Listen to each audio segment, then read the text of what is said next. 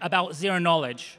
And the dominant narrative about ZK proofs in industry right now is very much about scaling Ethereum. And while that is really exciting, we'd like to introduce a few other scenarios, a few other case studies that we think that you'll find very interesting and exciting, where ZK proofs could be applied. So the magic of zero knowledge it allows us to rethink and reinvent how we think about security, identity, privacy, compliance, and interoperability. And this afternoon, we've got 2 sessions. First, we'll have 4 lightning talks with 4 projects that will give you an idea about what they're building and how they're building it. And then we'll have a fireside chat with a few founders, and we'll dig a little bit deeper into the use cases of each project and why they're making the decisions that they are. And by the way, if anyone has a question or any feedback, then you can make yourself known to Flora, who's at the back. She's going to be the moderator of the panel discussion this afternoon. Right. One of the guys from our hosts couldn't make it. His flight was canceled, but he kindly made a video. So I'm going to play his video as an introduction. His name is Chris from BTQ. And let's hope everything works well.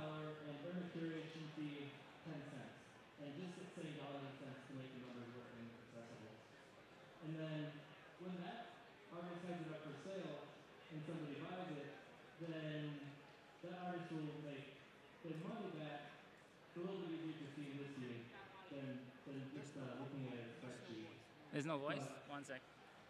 After the artist sells the artwork for $1.10 to buy, then that NFT automatically makes a copy of itself that says there's a copy of this for sale. The first copy is always stuck with the artist's account, and that second one will always be with Bob's account. And when Bob sells it, it automatically starts higher than it was originally, so it's automatically propagating thing. And Bob earns his money back immediately. So this isn't a pyramid scheme, it's more like a pyramid max scheme, maximizing the funds for everybody. Okay, was that him? Hey, it's Denver. Super excited to be sharing what BTQ is working on with all of you. So in a nutshell, BTQ builds post-quantum infrastructure for blockchains. We're working on post-quantum cryptography to secure blockchains against attacks by both classical and quantum computers. We're working on hardware to accelerate computations for post-quantum cryptographic primitives. And we're also exploring applications of quantum algorithms in blockchains. So our company was founded by a team of post-quantum cryptography researchers, and research and development is at the core of everything that we do. So some of our early research production includes the first NIST-compliant post-quantum aggregate signature, as well as proof of concepts in post-quantum zero-knowledge acceleration hardware. We're working with some fantastic teams around the world on both the application and research side, including eTree and TSMC in Taiwan, Macquarie University in Australia, and Holonym, who's a co-panelist on today's event. So a lot of what fuels us to do research in post-quantum cryptography is driven by the rapid developments in quantum computing research. In 2022, governments had by then announced over $20 billion in funding directed to research in quantum computing. And there's also been a significant increase in attention paid by private companies. So this includes hundreds of new startups, as well as substantial investments from leading technology companies towards quantum computing research and development. So we're fortunate to be able to build upon the foundation laid by giants of organizations like NIST, which is the National Institute of Standards and Technology, and is widely recognized for its role in establishing international standards for cryptographic algorithms. So in the past year, the standardization of the first ever post-quantum digital signature algorithms has provided guidance to teams like ours on how to incorporate post-quantum cryptography into blockchains. However, a major problem for post-quantum cryptography is the overhead associated with these algorithms. So post-quantum algorithms tend to be an order of magnitude more expensive than pre-quantum algorithms, such as ECDSA.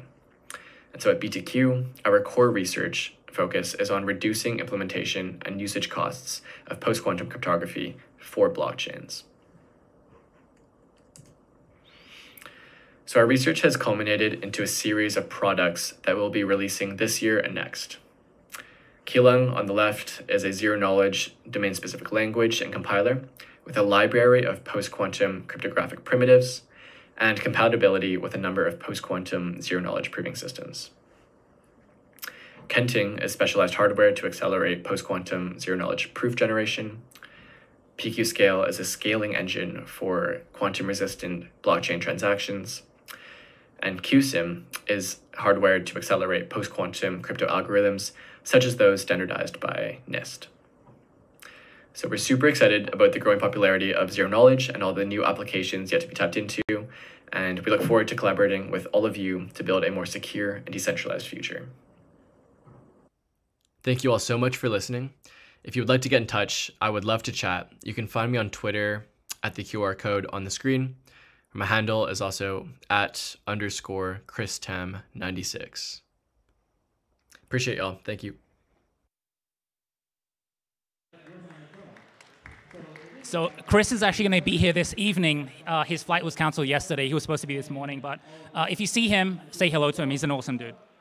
So I'm going to call up our next speaker from Holonym. So Shadi, over to you.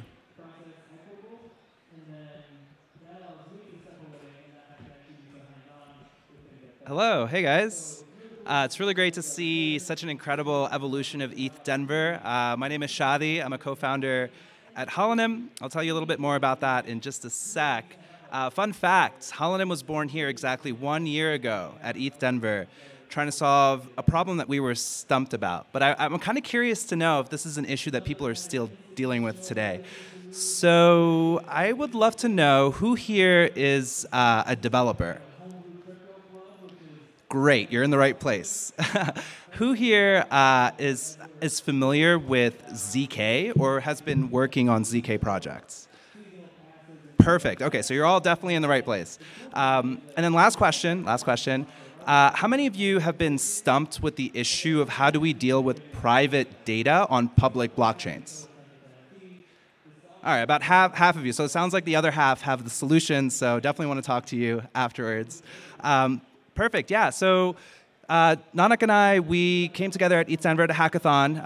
We both came from Georgetown. We were doing research in neuroscience, and then we were interested in how we could enforce claims on things like data sets that were being published in decentralized science or DeSci protocols. And then we figured out, okay, holy crap, like there's a huge issue here. There's very few ways to do this on a public blockchain without doxing people. So we built Holonym, which is this ZK protocol that allows you to issue SBTs derived from proofs generated from a ZK circuit. So we've come a long way since then, and we've realized that hey, like Holonym just doesn't solve issues for scientists that want to prove ownership of their IP on chain, or other types of creators that want to prove things about themselves. But specifically, we're kind of at this crossroads right now within Web3, where regulation's coming. It's a storm that's on the horizon. It's a mixed bag, right? And so it's pretty clear, I think, that institutional adoption or the embracing of Web3 into mainstream crypto commerce, right? Making crypto commerce mainstream is not going to be possible without without regulatory compliance and mechanisms for that jive well, both with Web3 principles and the existing system, which we think is also going to have to change as well. So what do I mean really by this precipice that we're standing on? So I kind of see that, I don't know, if we look forward towards the future and what kind of systems might emerge if blockchain really does satisfy all these blockchain and Web3 systems really satisfy all the needs and requirements that they're attempting to tackle. So we're kind of at this energy landscape, right, where a series of decisions that we make at the policy scale, at the perhaps development scale, the things that we choose to roll out, the way that we roll them out, will lead either to this situation where we have a centralized authoritarian protocol that has this like non-consensual relationship with its citizens or peers, and we're all basically in service or enthralled to this centralized protocol, right? So think like China, but running on a blockchain and everything's automated, really scary.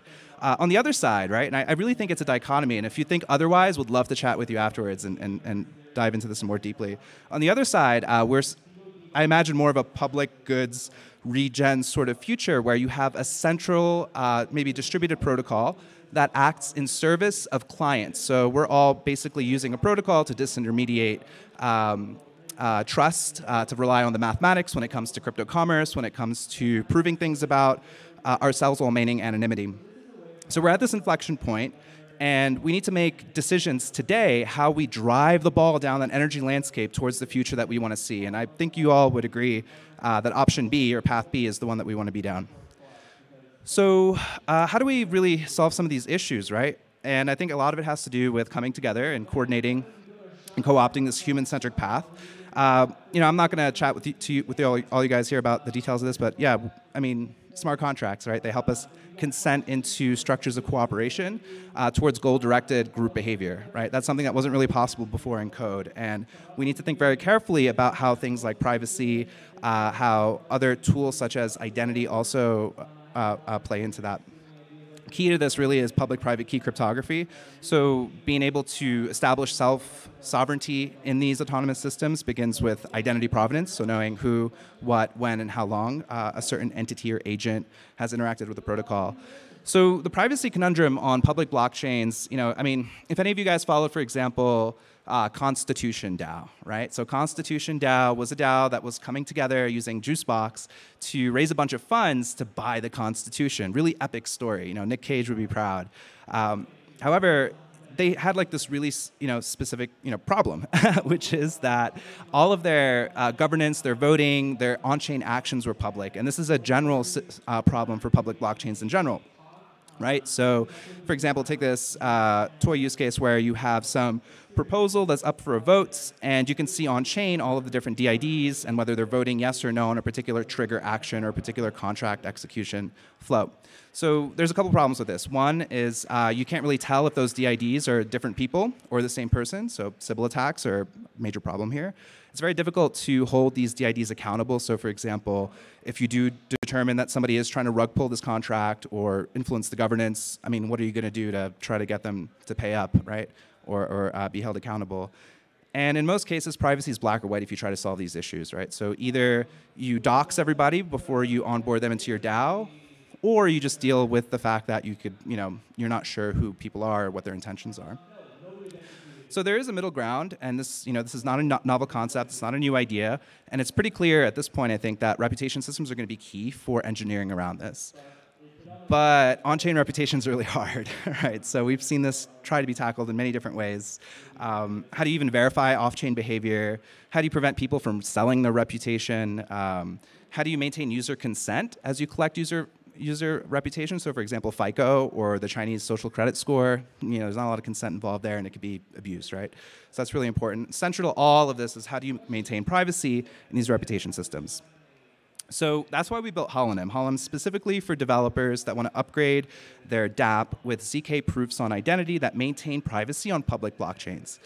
We took inspiration, continuously taking inspiration from Nick Szabo in 1994. Check it out. He wrote a paper where he introduced smart contracts before Vitalik ever put cursor to terminal. And he specifically spoke about NIMs as these little pieces of identifying information that only reveal the exact bit of info that you need to execute some function or enter into some contractual agreement through code.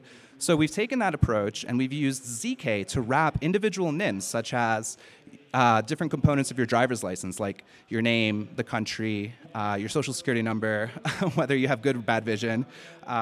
Biometrics, for example, is another idea. So for example, a hashed version of your face through Face ID, or your fingerprint scan through a FIDO2 compliant cryptographic scheme using iOS, or like web accounts. So we built a protocol that allows you to take these individual NIMs and then wrap them in a ZK cloak called a holo.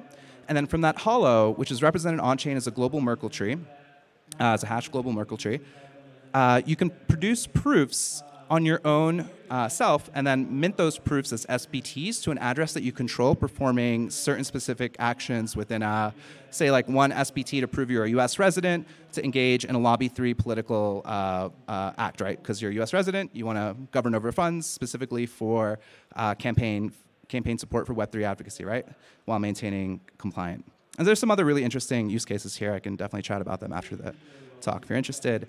The way that it works, really coarsely, is that we're this hybrid cryptographic solution, right? So basically, on-chain, we're a protocol that allows any off-chain issuer to plug in and generate ZK proofs on their users while maintaining privacy for the user. And the way that this is done is that the user accesses some portal, some third-party KYC, say through like Vouched or Persona. It could be like the DMV even could run their own issuer. And they submit their credentials. The credentials get verified, hashed. There's a nullifier scheme in there that is eventually replaced by a random seed from the user. So once they receive their hashed, verified, signed credentials from the issuer, the user now has substitutes that with their own salt and pepper. And then that's put on chain through a relayer. So the user doesn't even have to interact or pay gas at any point, and they remain anonymous. They don't have to dox a certain DID that they've interacted, say, with this IP address and this DID with this DMV or this KYC provider. And that's passed on to this global Merkle tree where the user is added as a leaf in that tree. And then from there, we can produce proofs on top of that identity, such as they're not a bot, that they are from the US or not from the US, or perhaps that they own some intellectual property. So I alluded to before who's using this. Lobby 3 is using this because they want to be a licensed lobbying DAO, but to do so, they need to be able to provide proof that their users aren't from Russia or other countries even, because there's laws against that. And so that allows us to achieve credibility within these policy circles. It allows Web3 to really continue building momentum and going mainstream. Gitcoin's using this as well for low friction onboarding KYC for their users. That's also privacy preserving. And there's other use cases as well. Would love to chat with you guys about them. So this is just the start.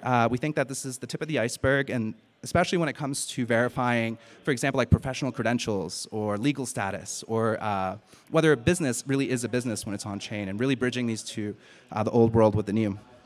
So it's just not me. Come find us. About half of our team is here today at ETH Denver. I think you can find Nanak in the back there. Caleb is also floating around. And would love to chat with you guys about ZK, how you think you might use it, and tell us, what would you like to see as well as a solution to private identity on public blockchains. Thank you.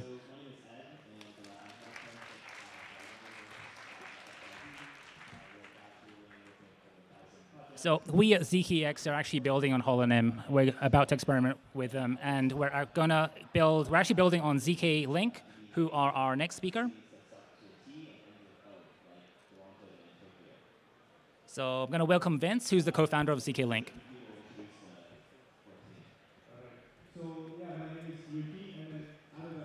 Good afternoon, everyone. My name is Vince, co-founder of zkLink.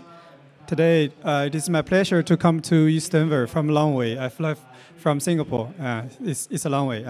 To present the specific use case that we're building with ZKP, a multi-chain trading layer secured with ZK snarks.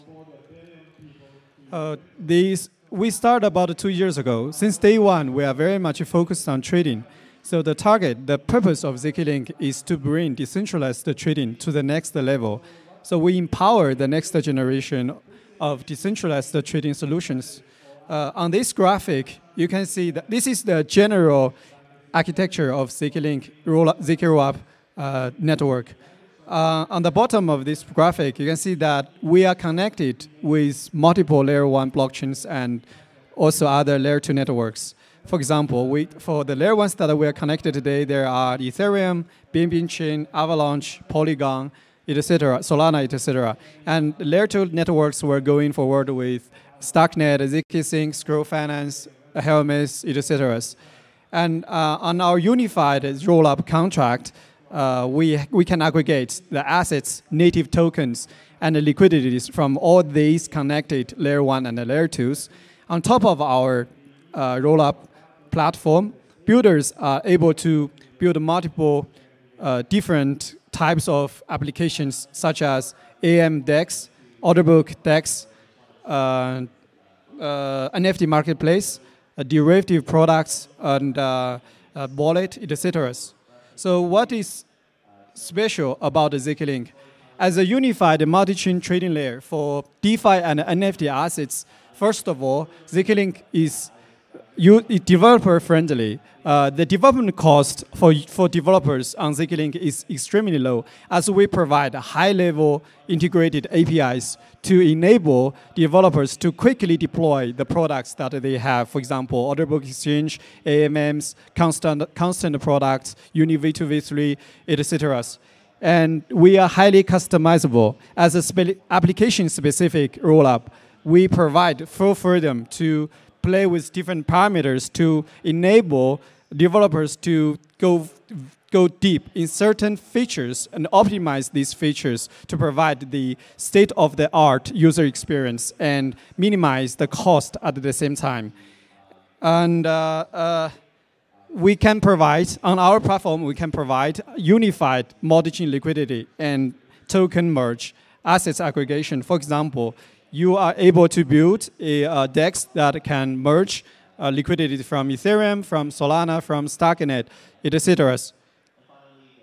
This slide is a general technical architecture of how a multi-chain ZK rollup works. On the right, the right graphic explains how we settle transactions using ZKP. We record all the deposits from connected blockchains and layer 2 networks and a unified state tray. And every once in a while, when there will be some transactions and trades happening on the zkLink layer 2 network, and then we generate a recursive ZKP containing several blocks that has the information of thousands of transactions, and then we send this same ZKP to blockchain A, B, C, D, and the ZKP containing the transaction information will be verified and settled by the smart contract we deployed on each of these connected networks.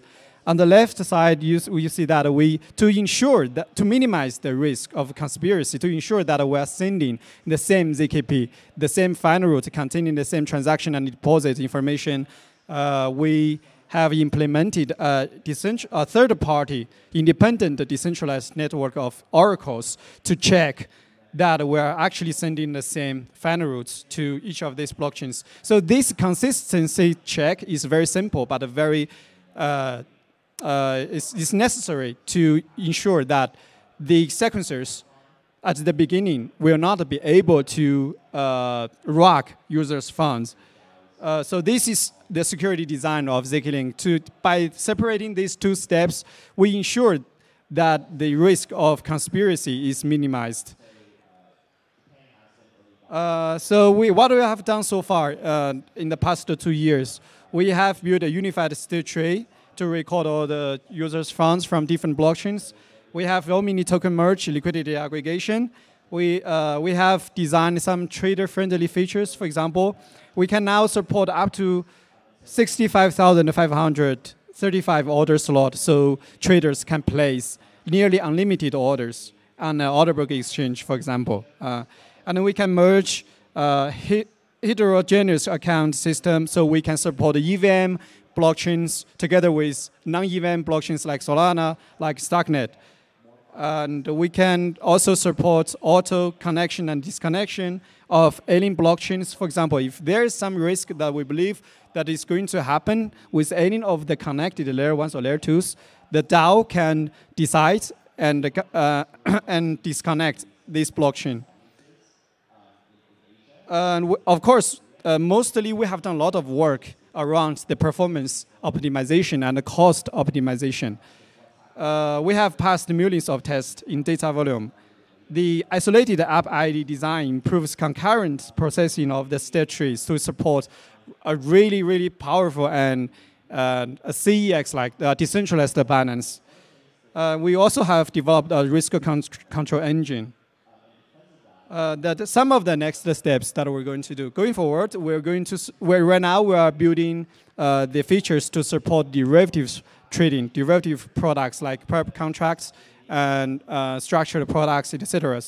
And also we had developing some toolkits for developers to be more developer-friendly, integrate Rust SDK, GS SDK, Go SDK, and provide a unified coding standard. Of course, security is always the focus. We are strengthening the security level by decentralize the sequencers. In the beginning, when we go live, in the beginning, there will be only one sequencer, just exactly the same as other layer 2 networks for economical reasons. But going forward, in the long term, we will incentivize community to decentralize the sequencer to become more censorship resistant. And we're gonna continually optimize the performance and cost of the circuits on the circuit level. Around the zkLink multi-chain roll-up network, developers can quickly build and deploy products such as multi-chain DEX, multi-chain order book exchange, multi-chain NFT marketplace, a multi-chain version of Immutable X, a launchpad, and wallet, etc. In crypto, we believe that nothing is more important than security.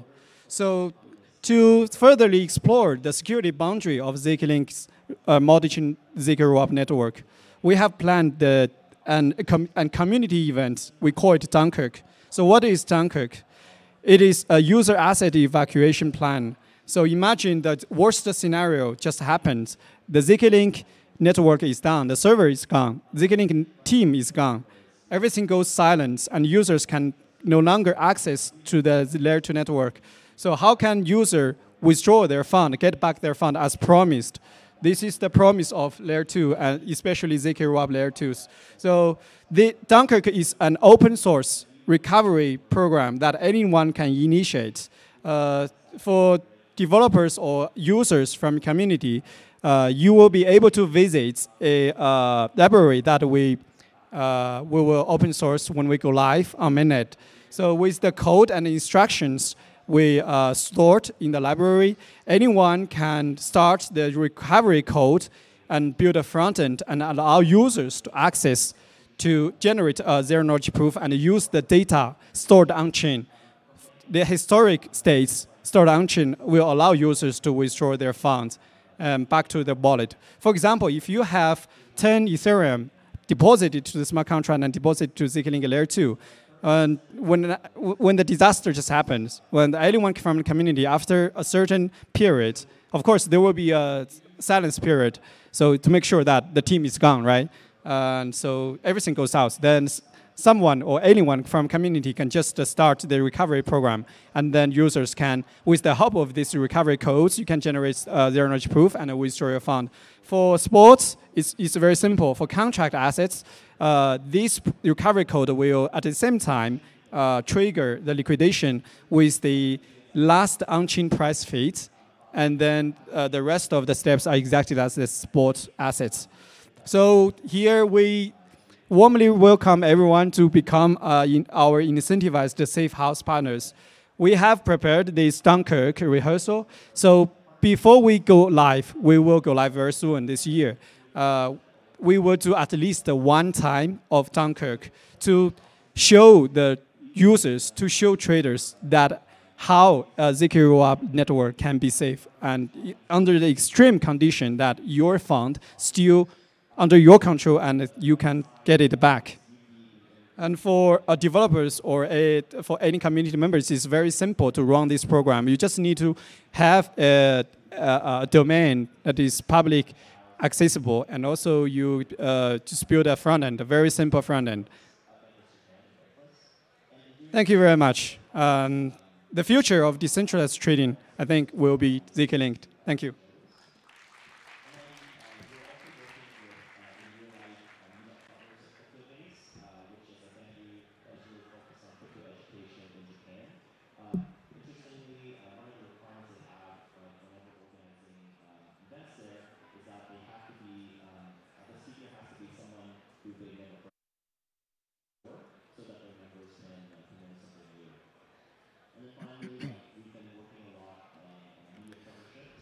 Good afternoon, everyone.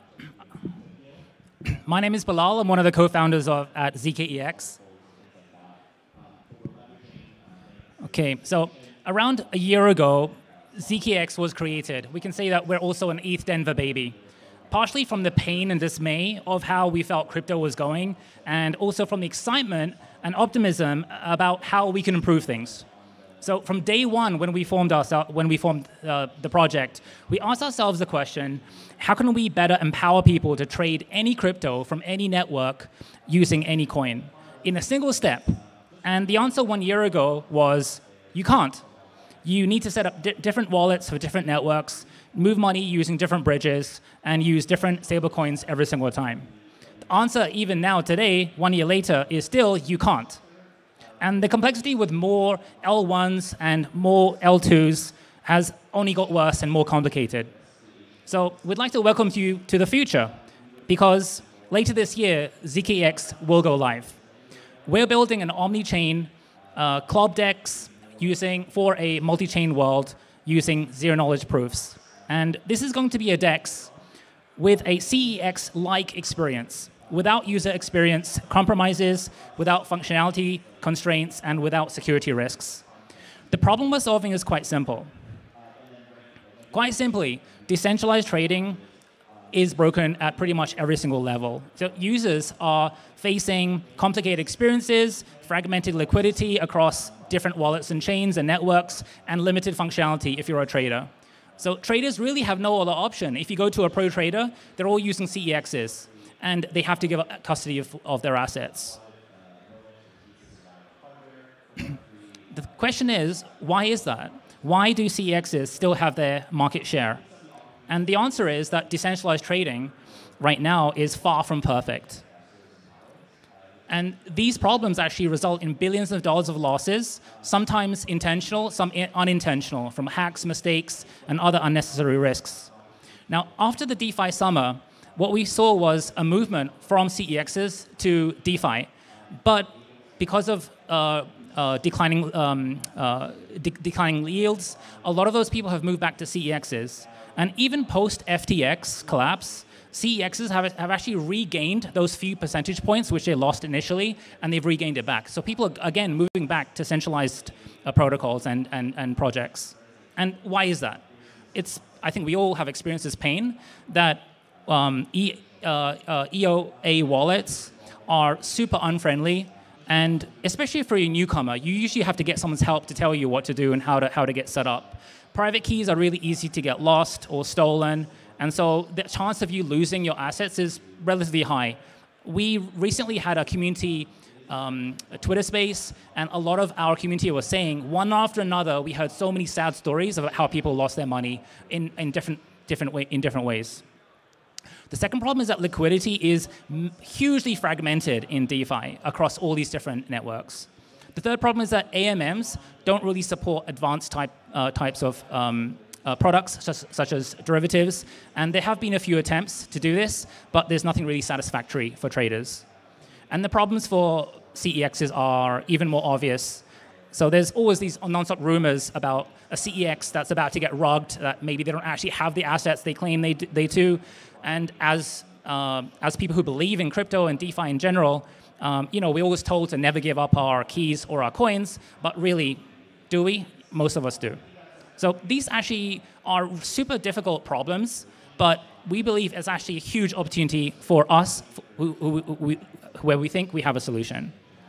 Now, what we think is, conservatively, if at the moment the amount of revenue, the amount of user fees generated are around $2 billion per year as of last year, but if we even have a conservative growth of around 60% growth rate per year, in the next 3 years, that might be an $8 billion opportunity. That's even on the current product set at the moment, without considering new products coming online. So there's a massive opportunity here for DeFi to grow a lot bigger. The market, we believe, right now is structured with CEX dominating 90% of the market. And their business model right now is being challenged. We've all heard about regulation, and they are really worried about what they're going to do in the near future. So we can see that there's highly regulated CEXs, some which are partially regulated, and you've got DeFi on the left. What we believe is actually in the future, there will be a split. The spectrum of crypto trading will definitely split in two, very cleanly, to decentralized on the left and highly regulated exchanges on the right. And the question for you is, which direction do you want to go? Now, even with derivative products, which bring up a lot of trading volume, the traders actually have a stronger incentive to move out of CEXs for safety and compliance reasons. Now, why do we think ZKEX will take over the market share that is currently being held by CEXs? Well, we have a really simple answer. Because quite simply, we break any limitation that exists right now for any other DEX, any order book DEX. So when a ZKEX user uses our product, they won't really tell any difference between whether they're using a ZKEX or whether it's ours. The only difference is really that you're not giving up custody of your assets, and it's fully decentralized at every level. There's no counterparty risk. So let me elaborate on that a little bit more. Our product is simple, and we're essentially building a central limit order book DEX built on a multi-chain layer 2 zkLink, and it will solve the problem of both DEXs and ZKEXs by combining the smooth trading experience of a ZKEX and with a omni-chain interoperability club DEX. And we've got several killer features we think are new to the market and no one else has actually thought about or thought about implementing. And we are really focused on optimizing the trading experience and capital efficiency. So first off, there's no cross-chain risks. You trade with native assets. And as you know, a lot of assets have been lost or hacked on bridges over the last few years. And it's always a bit worrying when you actually send a large amount of money from one chain to another. You have this moment of not knowing where the money doesn't exist anywhere at the moment. You have about 15, 20 minutes of pure panic until you wait for it to arrive on the other end. So that experience is really very unsettling. There's a lot of anxiety there. And you can essentially trade from a single multi-chain L2 wallet across multiple chains. Very smooth and very easy. You can aggregate all that liquidity as well because we support different types of stablecoins, USDC and a few others. And they can all be merged together as a single USD token, as a trading token. And we also massively reduce the trading costs for traders as well. And we can support pretty much any kind of trading experience. So we've actually finished our matching engine settlement system for our DEX. And all that's really left to do is to plug in market makers and connect to zkLink to achieve finality for transactions. And we believe that we actually have the fastest and cheapest layer 2 solution for trading. Other L2 solutions have massively reduced their cost over the last 1 or 2 years, but we believe ZKEX can achieve instant settlement and self-custody with the lowest possible cost in industry. So we are the only omni-chain DEX to offer a true ZKEX experience. We're the only omni-chain DEX that's built on zero-knowledge rollups. So we're actually building for traders, for professional traders. And it will be the first DEX that supports portfolio margin and provides a full spectrum of products for pro traders. So with portfolio margin, all of your assets, whether they're a spot leverage, or contract assets, they can all be used as collateral. So capital efficiency reaches the highest level possible. And even amongst ZKEXs, I think only Binance and OKX have this feature at the moment. And we'll be the very first DEX to have this feature. And one of the biggest obstacles is onboarding and getting users to actually come on board as quickly and simply as possible. And of course, the problems with EO wallets are well known. And so we'll have a very simple solution where we'll prioritize smart contract wallets, social login, and with the log club UI, we think we can have very rapid user adoption very quickly. And essentially, the matching engine and settlement system have actually reached the same levels of ZKEXs already. And we're going to find a way to connect the two without compromising the user experience. So we'll have that experience on both web and mobile. The question is, why did we choose to build on layer 2 with ZK proofs? There are many other different models, such as intermediate blockchains and using other L2s as well. But we think that with zero-knowledge proofs, we can deliver the security, scale, decentralization, and interoperability needed for a true omni-chain club DEX. So one of the biggest problems when you're trading across multiple chains is the security, that worry, that anxiety, but also the risk of hacking.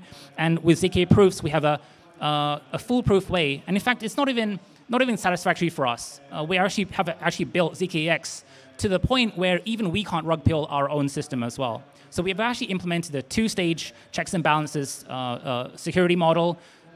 First with ZK proofs, and secondly with a decentralized check with independent oracles.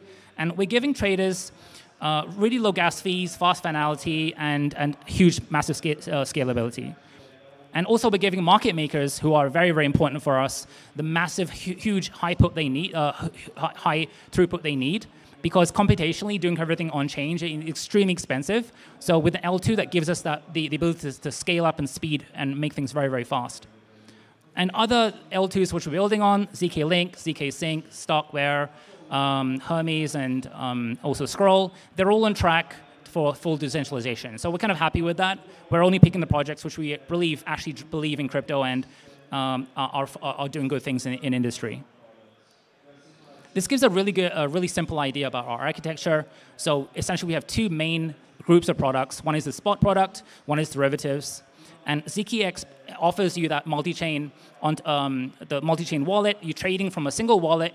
You can buy any coin, so you can buy any token on any chain using any coin. So this is completely new in industry at the moment. So we're aggregating all your stable coins from multiple wallets into one pot, essentially. But it's still self-custodial. It's not like you're not uploading, you're not sending anything to us. It's all trade from your own wallet. And on the L2 and L front, we're connecting to as many reliable networks as possible. But even, a lot of people ask us about other chains, but really, even right now, this is about 80% of the market, 70-80% of the market. We'll think about other chains such as Solana and all the Move L1s a little bit later. So this product is being built by crypto veterans. So there's actually 4 co-founders, and we've got a team in total of about 10 or 11 thereabouts. And we've all got a strong track record, but we also, as well as having expertise in exchanges, building exchanges, both derivative products, market making, and also high frequency trading, we've also got a lot of expertise in UI, in community building as well. So we have a small but very strong team, and we're very much capable of building this. And a lot of people say that, oh, this is a really nice idea. And when are you actually going to go live? And the really quick answer is, we are super close to going live because we actually built most of the exchange. The spot product is pretty much ready, where the derivatives product, which is a perpetual contract, is in design right now. And we're actually looking now to work with the right people. So we are actually looking to hire developers as well. But most critically, on the business side, we want to speak to strategic investors and market makers and pro traders as well to come on board, to give them something to actually help us push us over the line. And the best way to get involved with us and to make an intro with us is actually to go to our testnet and to critique us. We would love your feedback. We're on version 2 right now. We've got reasonable traction at the moment. We've got 4 million transactions that were done by around 65,000 pretty active community members. We'd love to you guys to test it, grill us by all means, criticize us. My co-founder is actually here as well. One of the co-founders is here. His name's Easy. He's at the back with a white shirt. And anything you want to say, we're happy to hear it. We're very, very open, and we'd love to hear from your feedback. So that's me. Thank you so much. And now, I think we will move to the next stage of our session today. We're pretty much bang on time. So we've had 45 minutes of talks. We have 45 minutes of maybe some good discussion. So I think I'll call to the stage our moderator, Flora, who's going to host our panel discussion, come on board. And Shadi, Vince, could you come on stage as well? And we were going to have a speaker from BTQ come on board as well, but he's still on the airplane, I think. So yeah, do you guys want to join?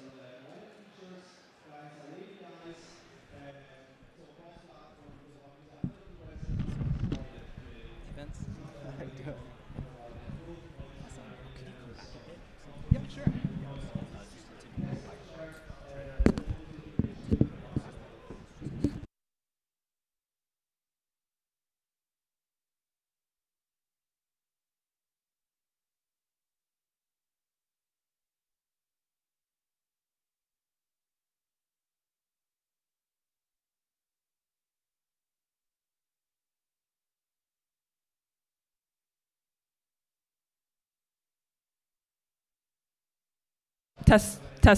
Okay, we're good to go. Hey folks, good afternoon.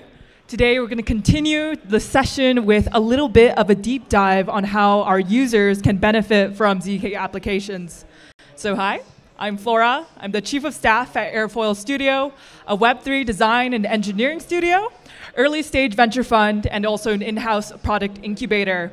Alongside me on stage today, we have builders from ZKEX.com, a bridgeless omni-chain order book DEX, secured by ZK rollups, Holonym.id, a zero-knowledge identity protocol for Sybil resistance, anonymous KYC, and wallet recovery, and last but not least, zkLink, a multi-chain trading layer secured with ZK snarks. So most of the discussions that we've had at ETH Denver so far are about how you can build your dApp or protocol. But in this session, we'd like to dive a little bit deeper into why you're doing it and for whom you're building for.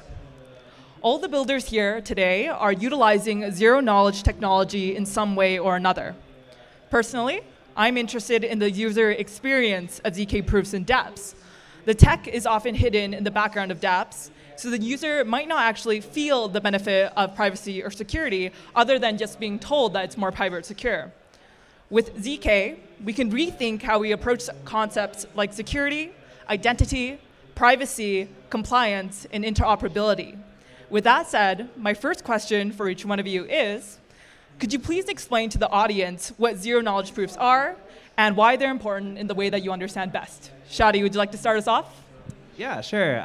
So ZK proofs, right? It kind of sounds like arcane magic. Who came up with that term anyway? But it's a technology that's been around since the late 80s.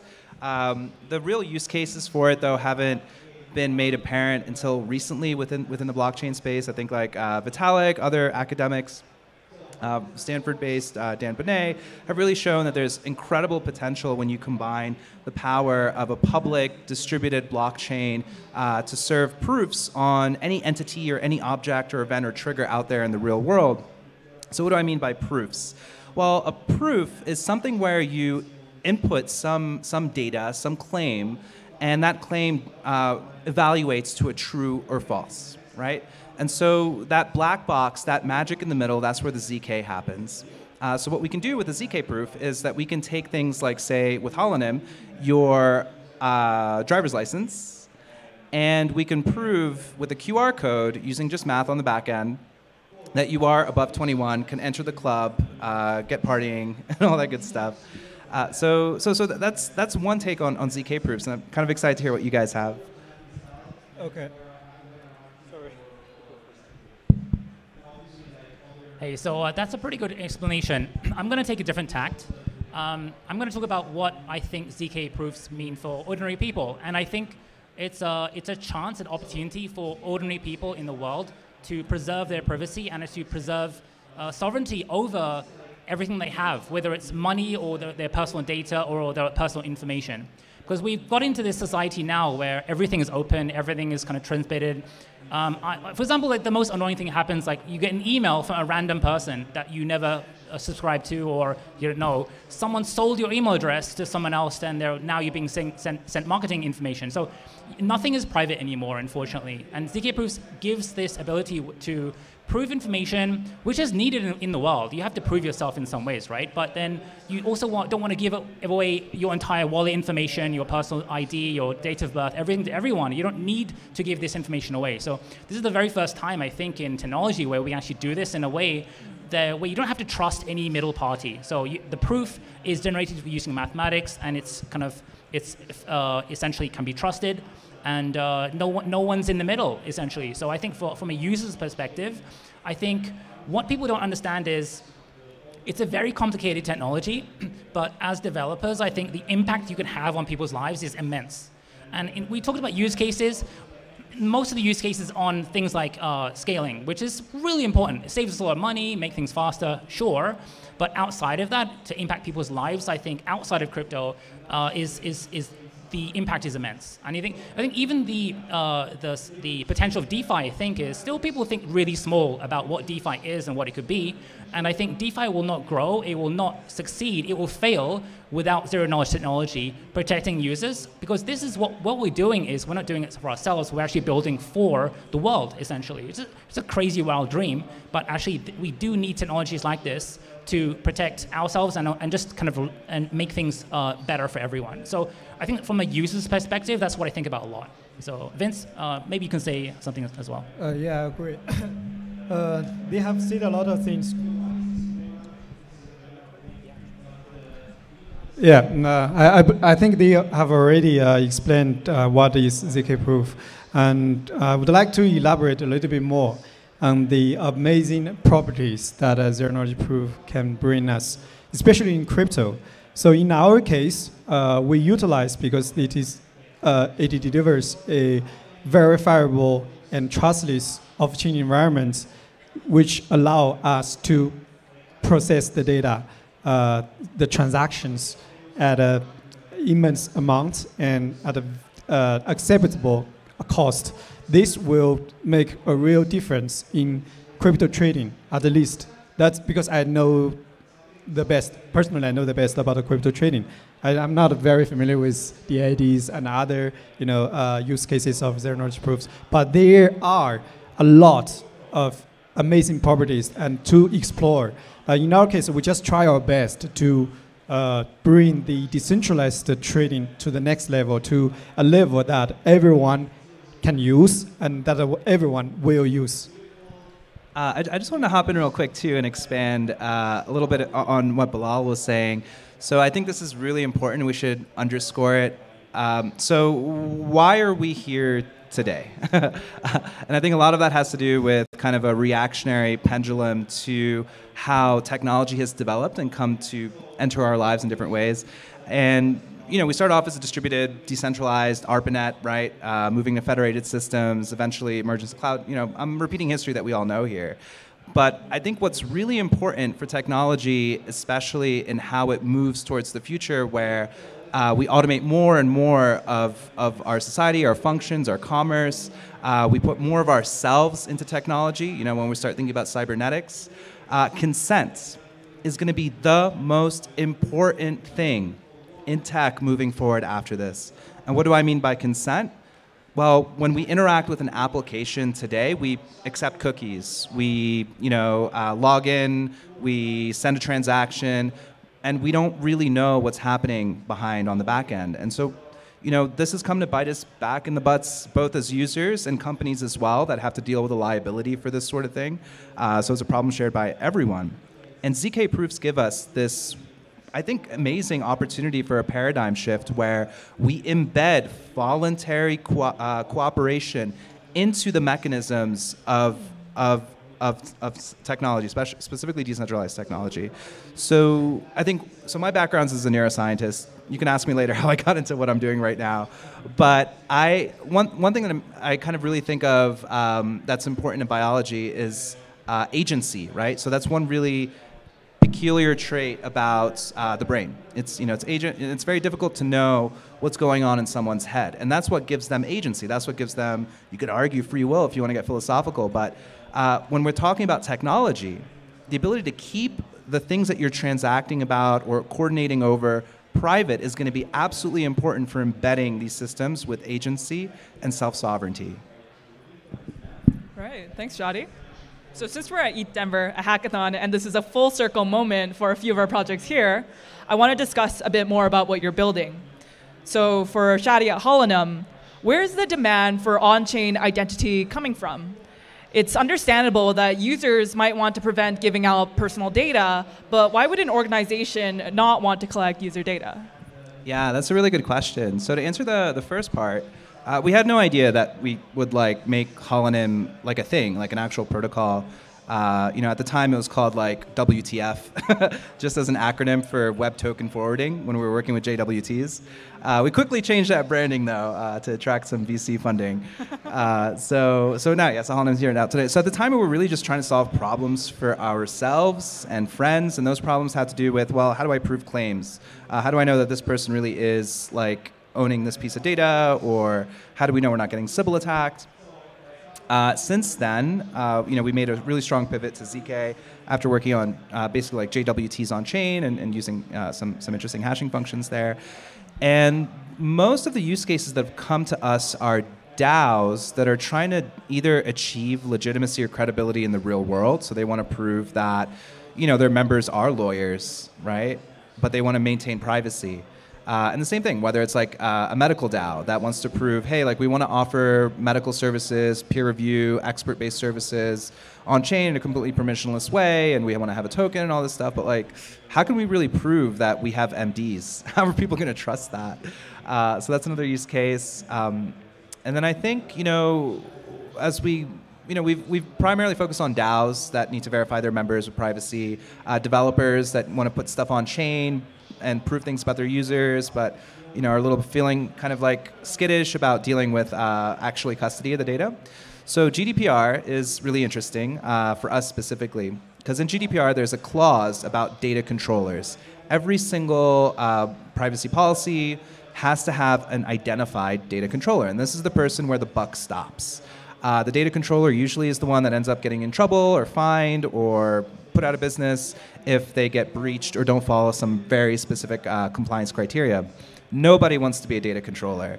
So, where we're seeing most of the demand moving forward into the future as we mature as a technology, as a protocol, and achieve more serious generalized use cases outside of just DAOs, is how do we disintermediate the data controller, right? So we have some really exciting tech that we just put out have put out there recently that allows us to automate a lot of the stuff using smart contracts, right? To have transparent accountability, to make sure that data controllers can be put more into the math, and that organizations, companies, dApps don't have to deal with the regulations of going through all the compliance, can just focus on building.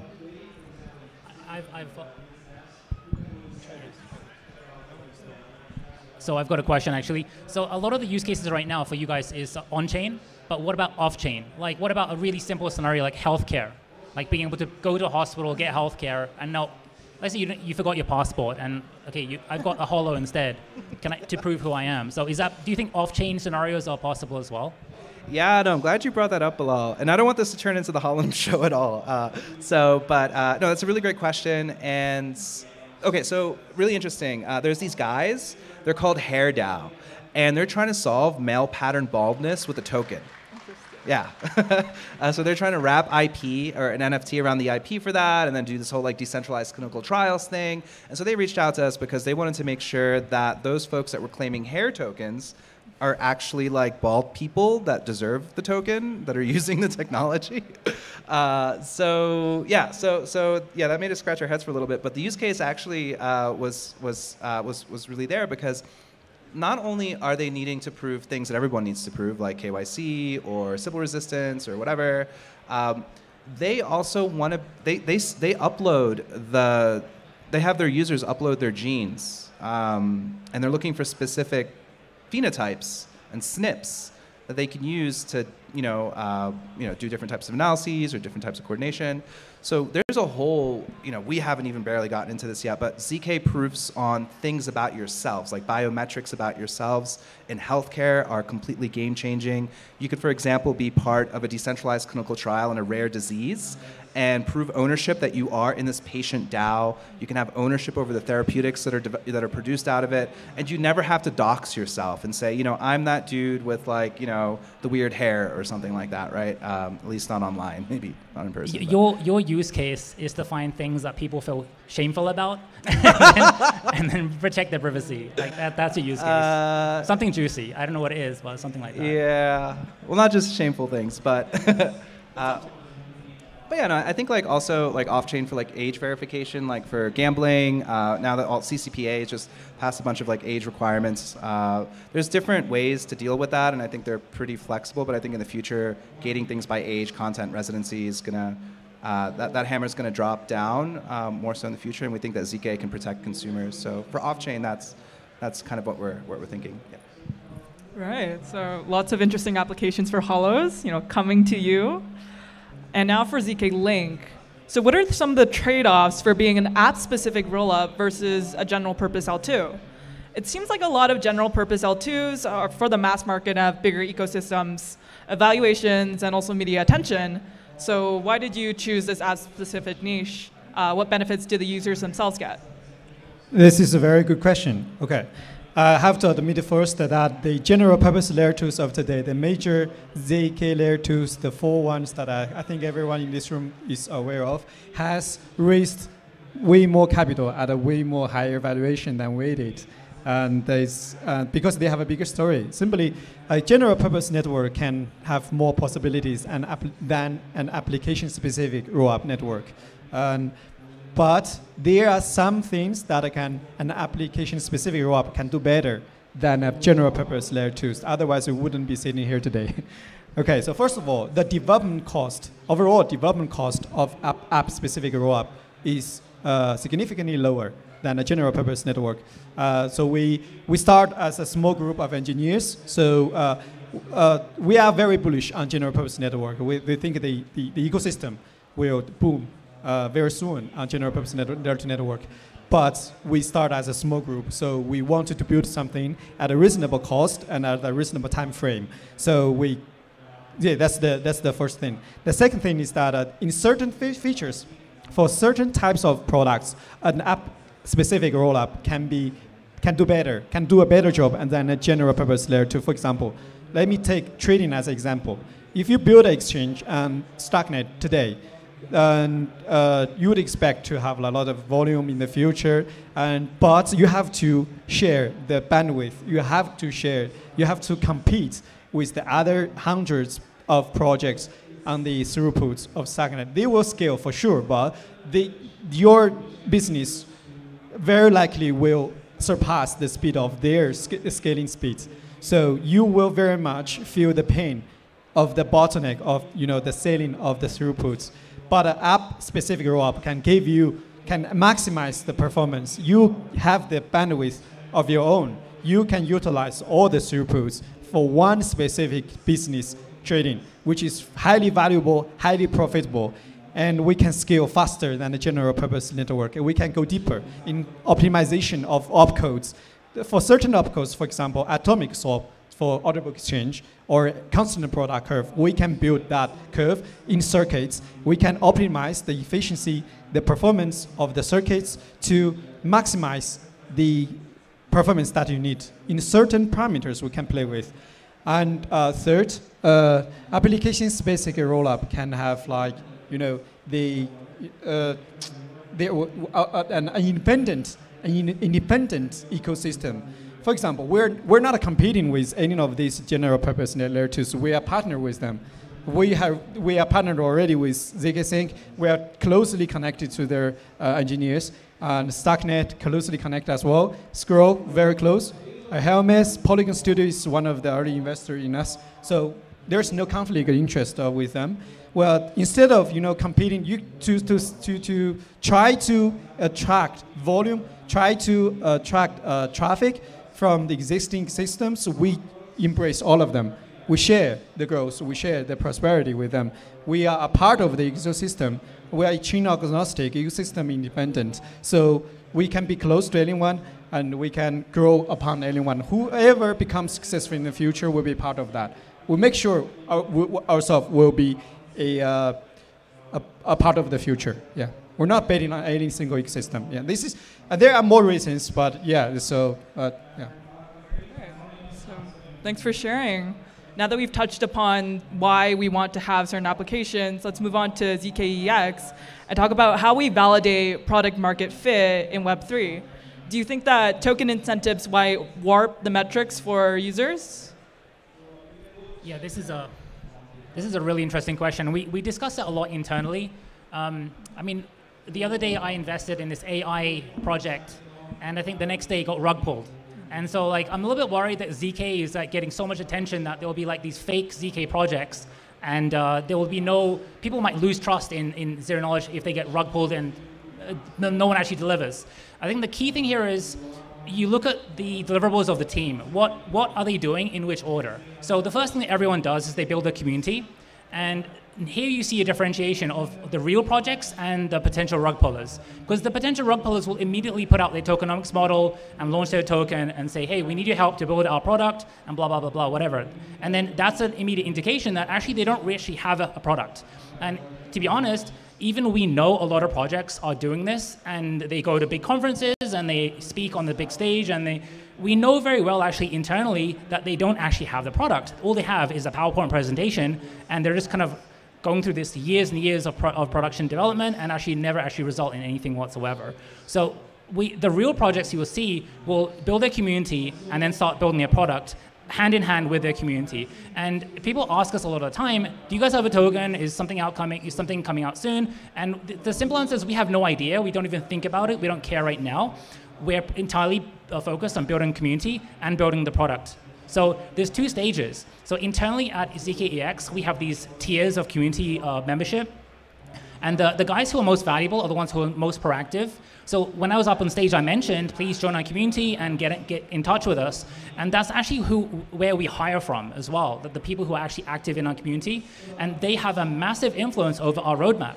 So it's actually our roadmap is mostly generated from our community, who are a lot of traders, a lot of degens are sitting there, and they're telling us what they want, and this is important, and why are you doing this? This is a waste of time, don't do this. So it's really, really important. So in terms of the traction we're getting, and in terms of the growth, we hope it will be very, very much in line with building a product that people absolutely love, and that's the proof, essentially, of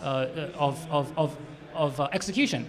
So you can see it very clearly when projects execute in a certain order, and that's your indication. Bilal, you just got me thinking. So that's really interesting, for ZK with those projects that maybe don't have a product. But what are your thoughts on what happens to rug pulls when they become ZK'd, right? When you're just interacting with this black box, and you don't even know you have ZK that you've been rug pulled, right? Is that like a fear? How do you mitigate against that? And how are you guys thinking about it as well? I think education is a massive problem right now. When people ask me, what is your team doing? And I say, we're basically building a DEX that can't be hacked. And the immediate response, almost every single time, is, that's bullshit, dude. Like, everything get hacked, and everyone says it's secure. So I think education is a really big problem right now. And I don't really have an answer. I don't know, do you have one? I can't figure this out.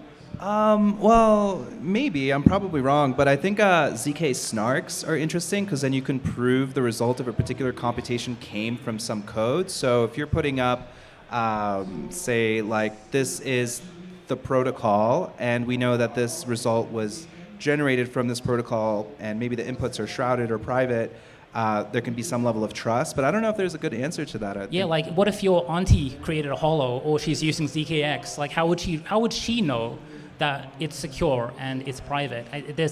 We're so used to trusting a third party to tell us whether something is good or bad. And now if we move into this new world, it's so hard for people to actually truly know. Because all the scammers are out here as well. They're literally sitting with us right now, and they've all got bad intentions. But there's good people here too. I'm not saying they're all bad. But it's a real problem, like actually getting to that mass market adoption, getting out of ETH Denver and actually going out into Denver and selling your solution, your app, whatever it is. It requires massive education, and there's no one's actually told me how to do this. It's really hard. I think no one has the perfect answer right now. I actually wonder, how is that possible to hack a ZK protocol? I am trying to understand, because in our design, in our security design, this is one of the focuses. We take ourselves as a hacker. So if we can hack it, then others can hack it. If we cannot hack it, then how can others hack it? Yeah, this is our assumption. So in our design, I think we're like preventing ourselves from being evil.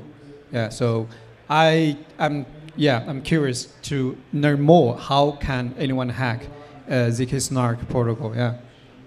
Yeah, I think, again, I might be wrong here, but I think that proofs that are composable can give you like really weird behavior, right? So if you can prove like that you've staked in a contract under certain conditions, and then you can also prove that you have leverage that is within a certain condition through some weird mathematics maybe, or edge cases that you can't really figure out unless you simulate all of them or battle test it hardcore, you might end up with random exploits that nobody can know about unless you're, that's literally like your day job, or that's, your. So I wonder how big that is of a risk, and I don't think we'll know until some of these projects get deployed. And we need time to tell, yeah. Yeah. Okay.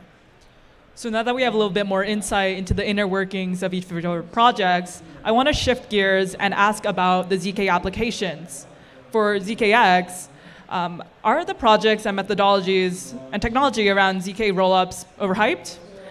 Will ZK really enable mass adoption or blockchain technology in crypto in the long term? So I should be careful because our partners are all here, like zkSync and Stockware and zkLink, they're all sitting here. So we're actually very bullish about all of these rollups, and we're really happy that they're getting attention and they'll get more adoption amongst, at least within the Ethereum community and also the crypto community wider as well. I think it's going to be brilliant for Ethereum that when all of these rollups go into mainnet. But I'm sitting in the middle a little bit because I'm a natural pessimist. So I think in the short term they are getting attention because they're heading towards mainnet. So there's this anticipation for something to happen. But at the same time, if you look at the number of rollups that exist in the market right now, I think I counted there's like 25 or 26 at the moment. And a lot of them are general purpose rollups that do the same similar things. And there's a growing set of application-specific rollups. And I really think that not all of them are going to win. And who are going to be the users for all of these rollups? And because we're still thinking about DeFi living inside a little bubble. And for it to get out, I think the major problem for user adoption is going to be usability. That's the massive, huge hurdle which hasn't been solved so far and is not close to being solved at the moment. I mean, we're trying to. Our project is doing our best to try and solve this problem, but I think the wider problem is that people don't really don't really care about the technology. We're developers, we care about the tech. But the users, the end users, don't care about the L1 or the L2 or the L3. They just want to do a task or they want to do a job in some kind. So I believe in the right now, they're getting a lot of attention, but in the future, people won't even know what chain or network they're interacting on. It will just be like hidden in the background. Just like how like you don't know which database your bank is using. Are they using Postgres or are they using like Oracle? Who knows? You don't care. It freaking works, right? So that's how it will go. In our case, we think a lot about the next generation of crypto trading. We're kind of really hyper-focused on that and how it might play out. And again, we think about what are the problems.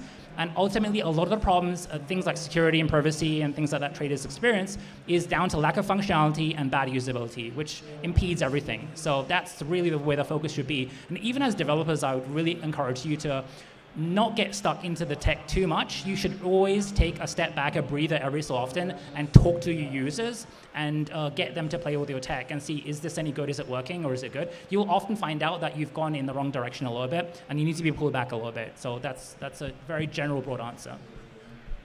Yeah, go ahead. I just wanted to also kind of, so Chris was supposed to be here today with us from BTQ, and I think he would have had a really interesting response to this question. So BTQ has a really long time horizon in terms of what ZK means and what it brings, and they don't just think that it's hype or else they wouldn't be investing 10 years out. So a lot of major topics right now within cryptography in general is how do we ensure the next iteration of all right, so we're at the current RSA, all the RSA algorithms have been upgraded, right, with just in the past, like year or 2 years, right? I think we're like 4096 or something. But eventually, we can't keep making our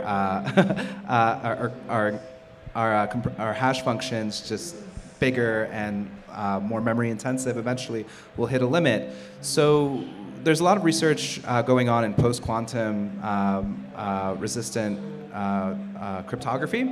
And BTQ is leading the charge on this, right? So folks like Justin Thaler, who they were working on one specific area of cryptography and their entire life's work, and then they realized immediately, like, holy crap, we need to figure out how post-quantum systems really are going to precipitate into reality, and ZK is going to be a major part of that story. It's going to start off in the research labs and these niche little products, these niche little markets.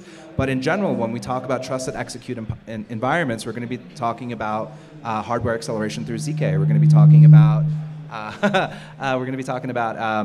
ZK-based proving systems in consumer like iPhones, in in software. So I think ZK is not just hype. It's something that's going to fundamentally change how technology works. It's really important from this cultural level that we talked about, that Bilal brought up earlier, how we actually interact with computers and maintaining consent.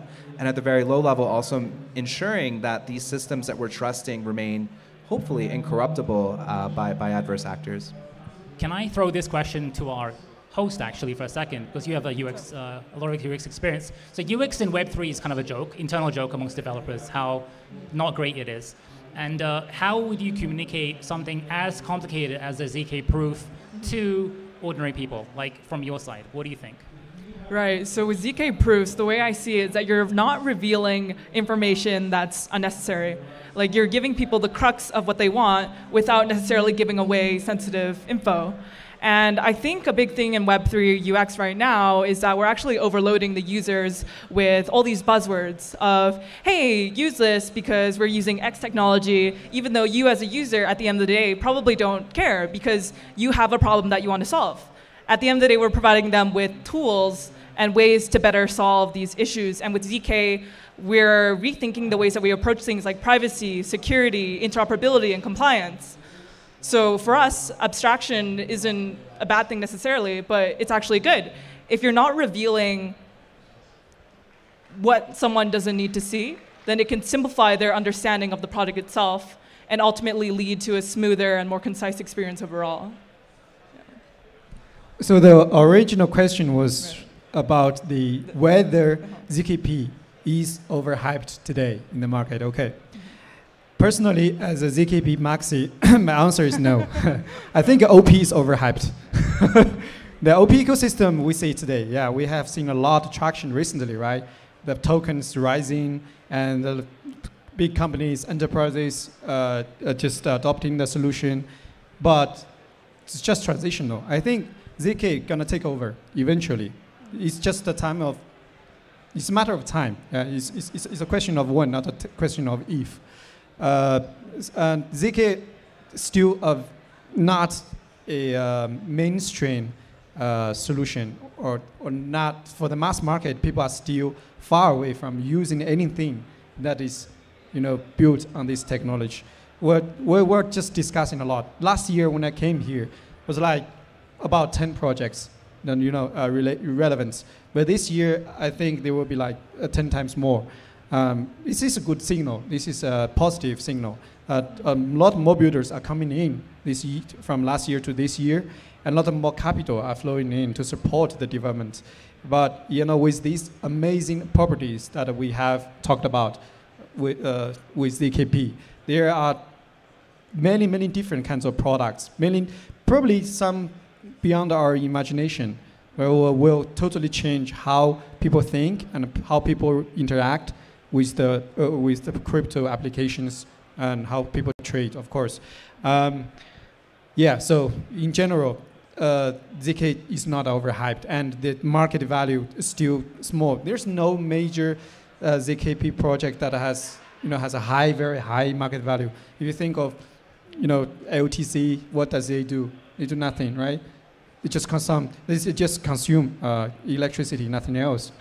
But we need at least some projects to be higher valued than that.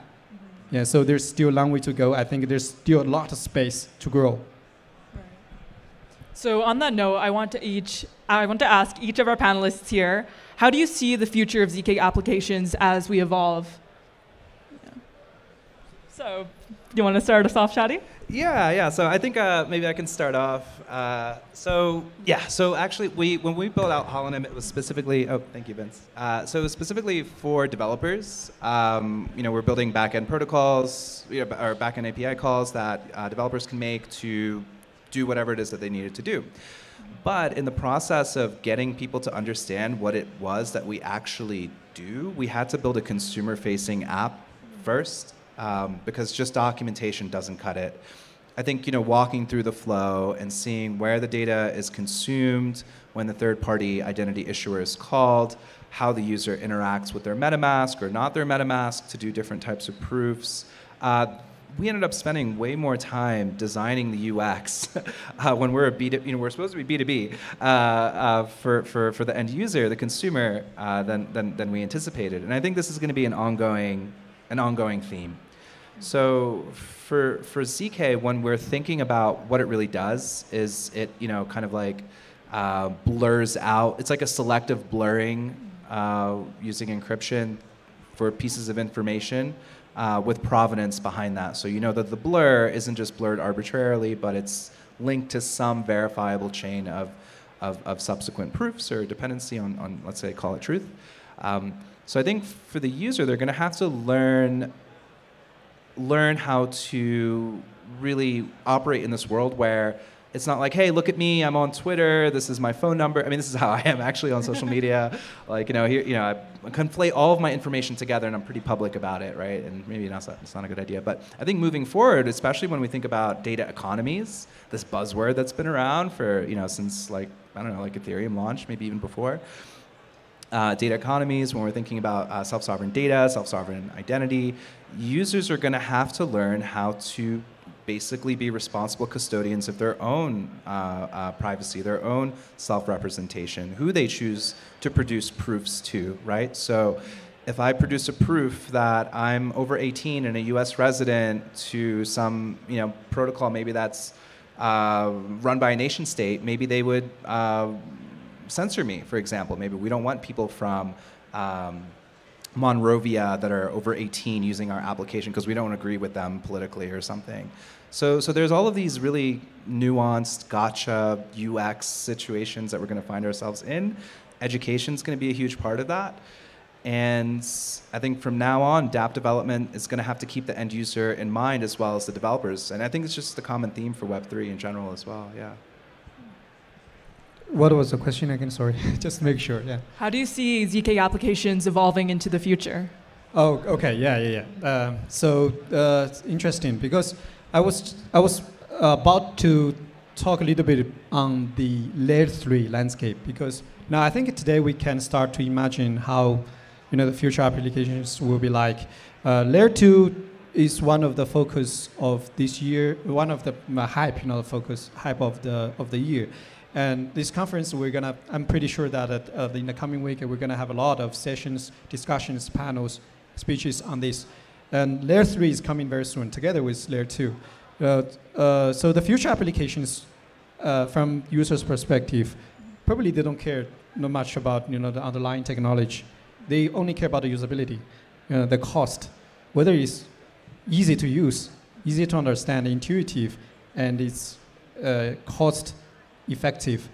On Layer 3, we would have the possibility to build something with real mass adoption. I'm talking about maybe tens of millions of users, maybe hundreds of millions of users, like mobile applications. Yeah, those. So I believe that the pathway for zero knowledge, we're gonna see applications on Layer 3 with mass adoption very soon.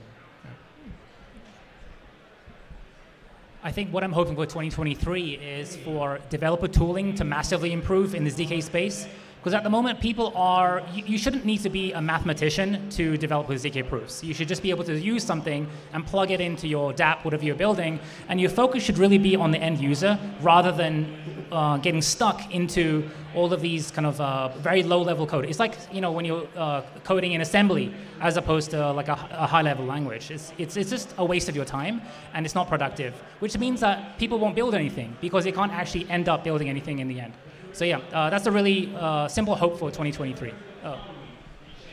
Awesome. So on that note, I want to give a huge thank you to all three of our panelists today. Let's give them a warm thank you.